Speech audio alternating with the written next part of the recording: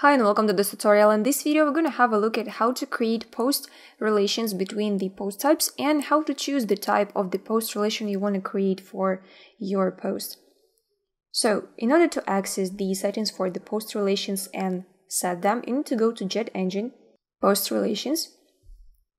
And here you're going to have this list of post relations if you have any existing ones. In order to create new post relation, you need to go and click Add New. And here in a new window, you give it a name. And here you have to select the parent post type and the child post type. So I want to create this post relationship for two post types, authors and posts. So in my case, I want to link them to, meaning that the authors have created the posts. So the author's post type will be the parent and the child post type, it will be post.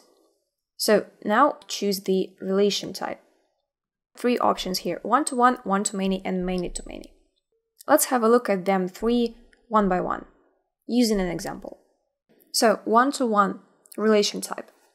So let's say we have two post types, authors post type and the articles post type. In our case, it was post. So let's say we want to link the author's post type and the articles post type. And one author has written only one article. And it means that one author will be linked to only one article that this particular author has written. So one author cannot be related to more than one article. So it cannot be two articles, or one article cannot be written by more than one author. So I hope this is clear. So one specific post of the specific post type can be linked only to one specific post from another post type. So there is one-to-one connection. Next, one-to-many. Now let's imagine that one author has written more than one article, but has written 2, 3, or 4, or even more articles. One-to-many post relation allows you to link one post from the author's post type, meaning one author, to multiple posts from the article's post type.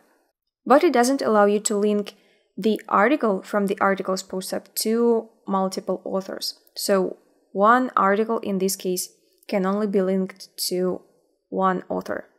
So as you see here, this author is linked to two posts. This one is to two as well, but articles are only linked to one author. So each article can only be linked to one author. And the last one is many-to-many, which allows you to link every single post from each of two post types to multiple posts from another post type. So in this case, each of the authors wrote multiple articles, but there are also cases that multiple authors have collaborated and created one article. So you see that now articles can have multiple authors. So this one has two of them, and this author has 3 articles. So this author is linked to 3 articles. And this article is linked to 2 authors.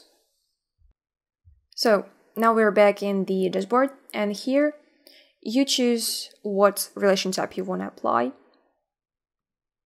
Let's leave it as one-to-one.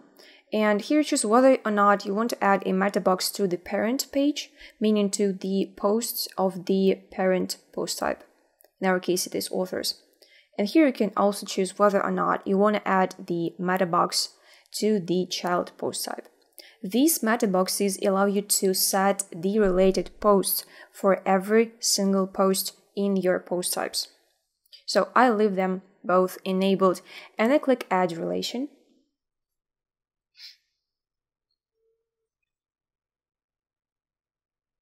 So this relation has been created, and now if I go to authors, and here I go to an author and click Edit. Here I'm going to see the related post box that allows me to set the related posts for this specific author.